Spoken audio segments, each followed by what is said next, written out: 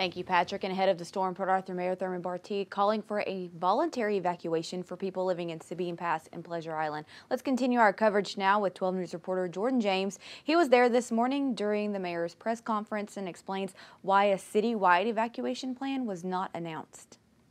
Port Arthur city leaders have been closely watching Tropical Storm Beta. The latest track could bring several inches of rain to the area in an effort to protect those parts of the city that are most vulnerable.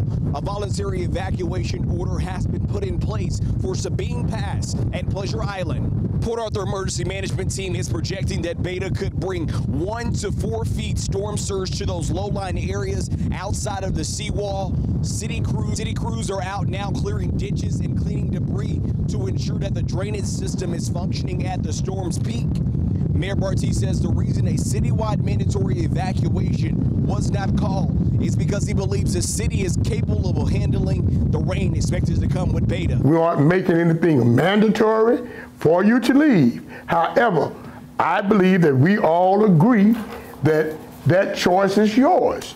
If you have the financial means to go somewhere at this point, you may want to make that decision. Barty also says the city or the state will not be providing free ambulance to transport evacuees since the order is not mandatory. For those of you who are in need of sand, there's plenty of sand left behind from Hurricane Laura at various locations throughout the city. Coming up at 10, I'll tell you why one woman says these evacuations are taking a toll on her mentally and physically. Reporting here from Port Arthur, Jordan James, 12 News.